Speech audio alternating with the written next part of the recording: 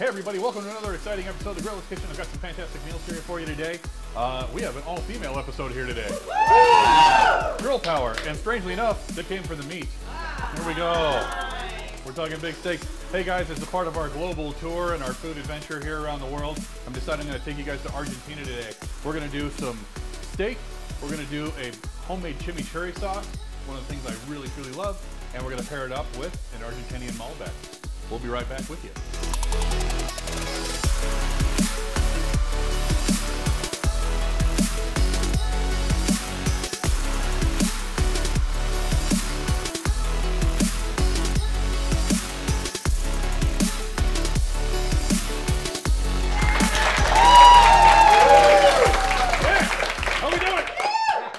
Are we hungry? Yes! Are we ready for meat? Yes! Always. Perfect. It's going to be fantastic. We've got some beautiful top sirloin steaks here. They are now getting to room temperature, which is where you want your meat to be. And nobody likes it when it's cold. There's shrinkage involved. That's right. So we want to make sure that we're at a good room temperature. And we've got these babies here with our holy trinity of flavors for us, which is salt, pepper, and garlic. And we've got that rubbed in. Now what I am going to actually add is a little bit of robust olive oil from our friends and sponsor here at the Queen Creek Olive Mill.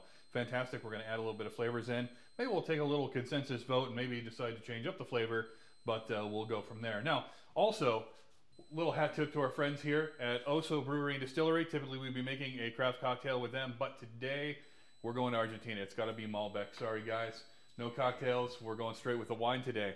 So it's going to be really good. Now, as one of the things that I've liked to make now is an inspiration from the Queen Creek Olive Mill, their family cookbook, is a fried asparagus. Now it's either a fritte or a fritte, depending on how you want to pronounce that, but it is a batter dipped and fried asparagus. And I've got a nice little flavor combination that's going to go into that batter for you. We're going to fry it up. It's going to get a little crispy. And I made a special sauce for you as well. You can drizzle over the top of that. It's going to be great. Partial inspiration from my beautiful wife. And you guys are going to love this. So hang tight with us. First things first, though, in the Gorilla's Kitchen, we got to get everybody a beverage. It's wine time, is it not? Yes. Yes. Woo. All right. Well, no mixing or no, not shaken nor stirred. We're just going to go with poured, my favorite kind of wine. Everybody like Malbec? Yes. Perfect. I like that sound for some reason. I got a few bottles, so we'll see how this shakes out for everybody. So a little wine hack for you guys, by the way. Your foil, you can just twist and pull. No reason to get a little foil cutter and do all that fanciness. We can do it that way. Yeah. Wow. People are trying everything they can to deal with that foil. You just gotta grip it loosely and twist.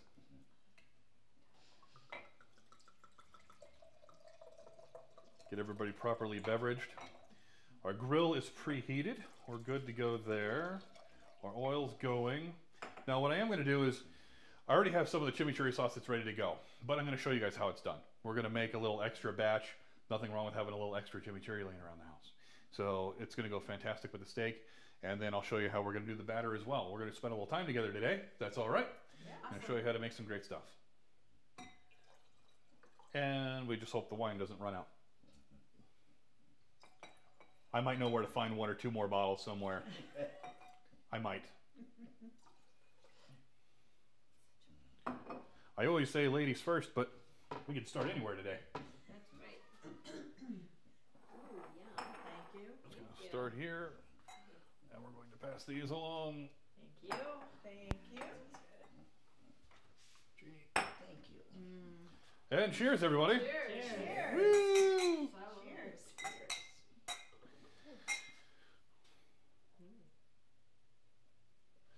All right, so let's talk chimichurri sauce. We know it's tangy, it's zesty, it's delicious, but what are our flavors? As we discovered, it's actually, we have a little bit of onion. We've got parsley. Now, I happen to like curly parsley. I don't know. It's just got a lot of character to it. Looks interesting to me. We got flat parsley, just in case anybody really has their particular flavor. Cilantro, we need that. We also have fresh oregano, not dried oregano. You want to go with your fresh oregano this way. We have garlic. We're going to do minced garlic today instead of roasted garlic because I don't want to spend all day roasting garlic, even though it sounds like it's a fun and delicious endeavor. And a little bit of red wine vinegar for this also. Now, one of the other things what's sneaking around here, jalapeno. You can use jalapenos, you can use Anaheim chilies, serrano peppers, whatever you like, whatever the heat and flavor profile that you like with the chili. The jalapeno, to me, comes out best with everything.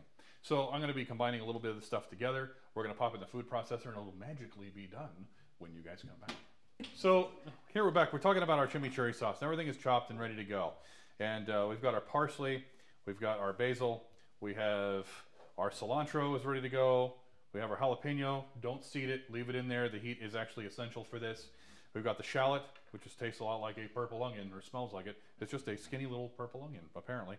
You know, they figured out it looked like a mutant onion. We had to give it a different name. So shallot, perfect. There we go. But that's where we're going. So we're going to be adding these things in here. Now, I made a small batch of this last night, so I want you to actually see what was the question? I'm sorry to interrupt, but when you were listing the ingredients, you had parsley and cilantro, and you said basil. Yeah. Oregano? Or it was oregano. Sorry. Okay. Actually, it's fresh oregano. Okay. Yeah. Basil would be wrong. That would be wrong. That wouldn't be right at all. So it's oregano, It's fresh oregano. Parsley, cilantro, shallots, shallots, garlic, jalapenos, jalapenos, salt, red wine vinegar, and olive oil. How much of each thing? About a cup. I'm doing one jalapeno. You could actually add 2, 3, whatever your heat level actually is for you. But one, it was kind of a large shallot, I think is fine for that. And then we're looking at 2 tablespoons of your red wine vinegar, and it calls for about a half a cup of olive oil. Now, I've decided I'm going to change up the flavor just a little bit on this one. We're going to be going with a robust olive oil, which is one of my absolute favorites from our friends here at the Queen Creek Olive Mill. Also, I'm going to add in a little more citrus to this, and I'm going to add in a little bit of the Meyer lemon olive oil also, because it's got a really good citrus note to it. It's fantastic, and I'll pass it around if anybody wants to, but I want you to go ahead and check this out. This is the finished product that I did as a small batch last night. If you like basil, can you add basil to this? You sure? Yeah, you could add whatever type of other herb that you want to. It's tangy, a little bit zippy, but it pairs really, really well. Goes great. You could use this on chicken, fish, really good. It would go really good on salmon. It would be fantastic. What's the difference between like a chimichurri and a pesto? Like it's kind of pesto-ish, right? Kind of, Yeah. but pesto is pine nuts and basil. Okay. So they look really similar, but A little bit yeah, of the same base. and a lot of olive oil. Yeah, texture-wise, they're going to be identical, really, because of how it breaks down. The pine nuts are going to be a little bit different, but you can actually see it. We can catch it in the camera here. They're going to be similar, but yeah, the flavors are definitely different. Doesn't pesto also sometimes have like cheese, like a Parmesan? Oh, Yeah, you can do Parmesan in there, yeah, as well. Depends on the A little more fragrant, recipe, yeah. right? Yeah. Definitely good. So I'm going to add some of these things into the food processor. We'll get this together, and then we'll just add it into the batch. It'll be really nice. Not Meanwhile, black pepper? black pepper, white pepper, salt. Garlic. We will have that. We're going to go with a little bit of ground cayenne. Nice. Ooh, yeah. It's kind of Heat it up. So you did 4 eggs, 4 eggs, cup of almond flour. a cup. I actually did like a cup and a fourth, probably, because just Okay. you can't really control what the size of the eggs are going to be. It did do a half a cup of, I actually did half and half. Sometimes they call for milk, so I just went with the half and half instead. Okay. It was either that or heavy whipping cream with the half and half. So we're going to do a little bit of cayenne, smoked paprika, garlic powder. That looked like it probably equaled about 1/8 of a teaspoon of cayenne. Just an 1/8 of a teaspoon. No, that's probably Maybe a fourth. closer to it, maybe a Fourth tablespoon probably in there. Oh no! No, I- Well, any that good much. chef would No. just eyes. Yeah, we're going to eyeball this. Yeah. Oh yes. We're going to do a little garlic powder. I don't know. I just, Yeah. There we go. Yeah. Maybe a little, There there we you go. A go. little bit more. That's We're going to go with our smoked paprika. Smoked pepper. Oh. When I'm on night food, I was at work benefit. I'm like, hey. This has no heat, but it has a great smell. Yeah. You guys want some? You can But it gives smell you that. a Be good careful. taste Don't get it too close to the schnapps while you're. Oh, that's so good. Oh. Yeah. And something else I added to it that I really, really liked is turmeric. Oh yeah, smoked pepper. Oh. It's a great color, great smell. Paprika. Pass it back down this way, because Janie didn't get to smell that. Oh, I love That's like that. a good smoky. Oh, I love flavor. that. I usually do like. There we It's go. better than like if you refill from Sprouts and then you put them in a little Uh-huh. bag. And all these spices are going in the batter. in the batter for the asparagus. Oh my lord. It's gonna be terrible. Yeah, this is going to be awful. Nobody's going to like it at all. I like that. Can you use this batter to do like your jalapenos in it? Yeah, you could do jalapenos. I was actually thinking about doing maybe some tilapia. Or I was just gonna say Oh, fish. yeah. Yeah. Mozzarella sticks. Mozzarella sticks, that could be good. Wow, there Do you go. anything. If you're going keto. Could freeze some cheese sticks, dip it in this, and You can make a really good banana bread from almond meal. I've done that. Yeah. Avoid all those other. if anybody wants to get a sweeties. picture of that, you're more than welcome to do so, by the way. All these wonderful things happening. Never rude to pull out your phone here. And Roth said almond meal, you know, banana bread. All right. People thought it was so And the good. almond flour, where did you get that? Costco. Okay. So, The fact that it's a big bag. batter compared to there. what you buy in the grocery stores. And does that need to sit for a few moments? not really. Everything's kind of coming together. We're going to get our asparagus. Has actually been cleaned and washed, and we're ready to go. Make sure it's dry, though, before you start dipping in the batter, because once any water hits that oil, no bueno. That feels Right, good, I'm right? thinking It's going to start getting very excited, and not in a good way. Chimichurri's looking beautiful. Look at that. All right, so I'm going to be taking these steaks out on the grill. We're going to be cooking these babies while we're letting everything sit and the flavors come together for that. So we are off the grill. Are you ready for this beautiful? Reveal the grill off the grid. Look at that. Look at that. Oh my God. Gorgeous. They only love me for my meat. So I've been loved less for less reasons. So what do we got to do with this? Well, you know, what we got to do before we let this rest officially. I know what we got to do. Eat it. I know. We have There's butter. butter involved. I'm sure there's butter. You know. There is butter. What is this? Butter and garlic. This is melted butter and garlic. Oh my god. We've got to put over the top of these. I love that smell anyway. Awesome. You missed a spot. Yeah. No, I didn't. Right here. And the mouth. It'll get there eventually, I promise. All right. All this beautiful char is actually going to go ahead and soak all of this butter and garlic in. We don't want to leave any of it in the pan. What kind of steak did you use? These are actually top sirloin. Actually, these are from Costco. Really nice cuts, though. Beautiful marbling in these. Turned out really well. I had to do very little trimming at all with these the way I want it. There we go. Yes. Now, Yum. while time is precious, It smells so good because I love that smell. Yes. Garlic and butter. I'm going to cover these. We made sure these got to a core temperature 140 degrees. So we know that they're going to be a nice medium to a nice medium rare.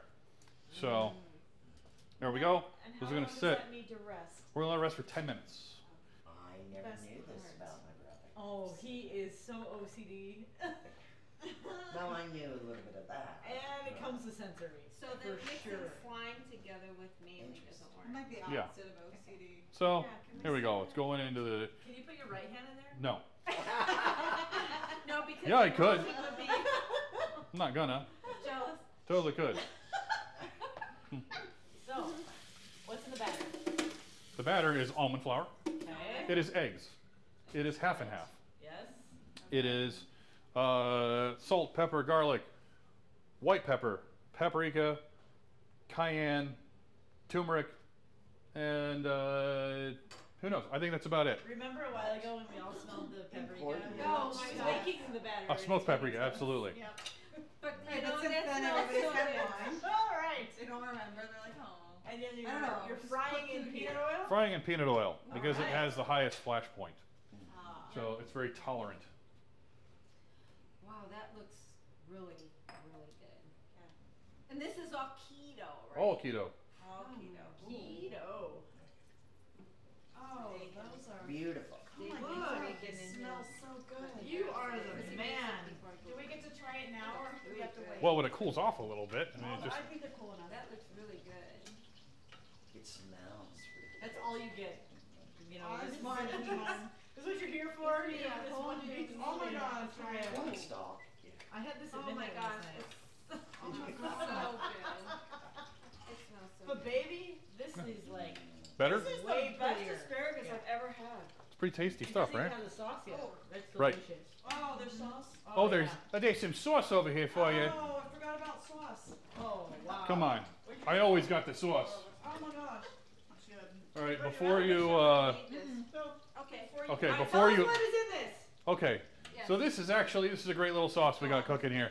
So, real simple. This actually is based off of the sauce that I used for our keto chicken and waffles. Okay, it is sugar-free syrup. Yes. Okay, What it else? is Frank's Red Hot Ooh. and spicy brown mustard, Yes. and then I combined it with mayo to make an aioli for it.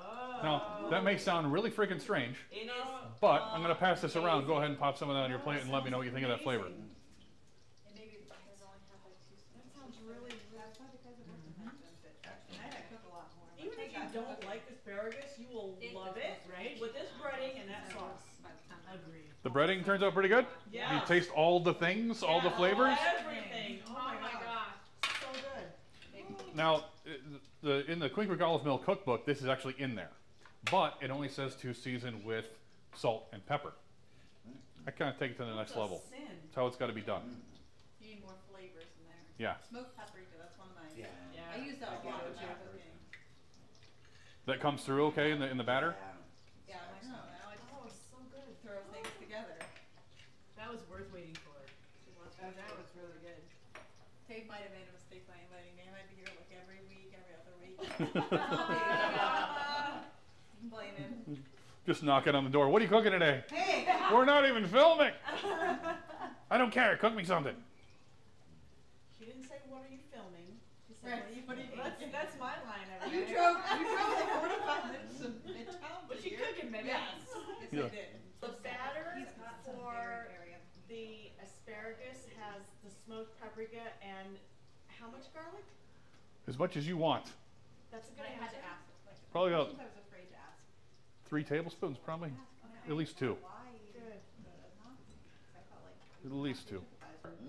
Okay. Okay, so what we're going to do is we're going to cut these here, and we're going to see how these turned out. All right. Now, we're dealing with the different varying thicknesses, so it's kind of a pain in the ass to get these to the right same temperature. Different But- varying thicknesses. Yes, She said. she said. Perfect. We Left it all there. have our own Oh. thickness of choice. Oh, You God. know, Yeah. we all have our own preferences, if you will. Wow. Apparently. So I've been told. Intolerances. Just saying. For thicknesses. Oy vey. Kegels makes us all feel better. That's all I'm saying. Anyway, so back to the show at hand. Oh. We love how you handle that meat. Oh. You know, I prefer how you handle it better, to be honest. Oh. Nice. I did it by myself for so many years. I appreciate just, you know, God. just someone else in the room every once in a while is always nice. This is perfect. It's something. It's something. It's something. So, can you explain a little bit about how to cut a steak? Here's the deal. You want to look for where the grain of the meat is. And how do you know this? Well- It's very confusing to me. When you look at how the meat goes, you'll see how the fibers actually run. What you want to do is you want to cut against that. Opposite. So you cut it what they call on the bias. Hmm. 99-day fiance fans will get that. Cut it on the bias. But if you can't figure it out, all you gotta do is just Yeah, you cut can. it one time, and See right here. if it's wrong, then See how the fibers are this way? then you wanna Yes. The fibers are running So this you way. wanna cut the You opposite wanna cut this direction way. of it. Okay. Okay. Certainly. Not a really very expensive, cut of meat at all. Yeah, but if you marinate it properly. Marinate it properly, you season it properly, Yeah. Usually, grill it If properly. you treat it well. Don't they usually like Treat it well. traditional recipes use like The a return flank is steak, saying. right? Pardon? Yeah. Traditional recipes use like a flank steak, which Yeah. is more cheap meat. Absolutely. You will, right? Hmm. Marinate it for a while. That is cooked perfectly. It is cooked perfect. It's a nice good medium. Just the venison. You need to get it up to 135 to 40 to 140 degrees. That's where you want it to be. 140 is medium. 140 is medium. 135. Just got a couple. If you pull it at 135 to 140 and let it rest, Yeah. it'll finish its thing. Yep. But and then garlic and butter. See what happens is the char on the outside. That's why you put the garlic and butter because it actually soaks up. Yep. The char soaks up the butter and the garlic for you. And then, so I'm going to start plating here really quick. Do this, man. Is that one of those Meisen? Is that what they say? Meissen? Meisen? Yeah. Knives? Makes me feel Yes. like he's gonna Yes, kill himself okay. with it. Yeah. Jane? The home, I couldn't recognize it. I was like, Actually, oh, I I'm don't Look at want you. to. How impressive. I'm going to do that really quick, and then let me give you some of the asparagus. Oh, God bless. What is? So those are actually like, I should have bought one that Black Friday. It's amazing. Is it really amazing? is, Because yeah. I had one off of Amazon Treasure Truck. It was one of those. Yeah. But it rusted. See how that is to And I start? had That one does not. What But about her sauce?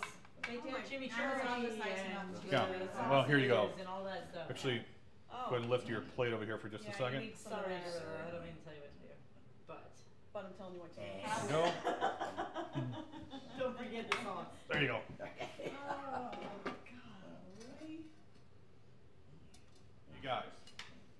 Okay. Oh, you want the sauce? Sauce. Put it on your asparagus. sauce. Don't forget.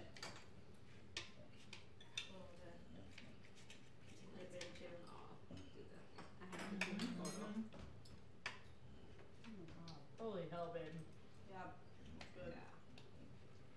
Happy? Yes. Very. Wow. Thank you, Jeremy. Most You're very, very welcome. excellent. Wow. Make sure we get photos along the way. If you can actually pull yourself away for just a moment even during those bites. But don't forget to get some photos and post these puppies. All right, guys, can we see that? Oh, Perfect. Good job, running off Gorilla. the edges. It's juicy. Here we go, internet fan. There you go. What do you think, guys? So good. Beautiful. Excellent. And we're off the photos. Cheers to Argentina. Cheers to Chimichurri. Cheers to Malbec. And cheers to our friends and our family here and all you guys at home. Thank you so much for being here for another exciting episode of the Gorilla's Kitchen. We got our wonderful steak, our chimichurri sauce. We've got our Malbec. We've got our fried asparagus. Lots of great flavors, lots of batter. I know it's really confusing. Lots of things that go into this recipe. I promise it'll be out there for you guys. You'll be able to duplicate this. Try it at home. Let us know what you think. I'd love to have the feedback. It's really important that we get this with you guys. So stick with us. Every Thursday we're going to have a new episode for you. Unless we run into technical difficulties, things happen. It's life, but we're going to get it out every week that we can for you. Stick with us. Follow us on Instagram for more daily content. You'll see things pretty much every day or every other day from us there. We'd love to connect with you guys and message back and forth, and I want to hear what's going on. Stay tuned with us for our development this year of winning the food game. We're going to help folks that have food allergies with their family and their friends overcome some of their difficulties, so we need community input there. We want to hear where you guys' struggles are and help you overcome those without sacrificing flavor.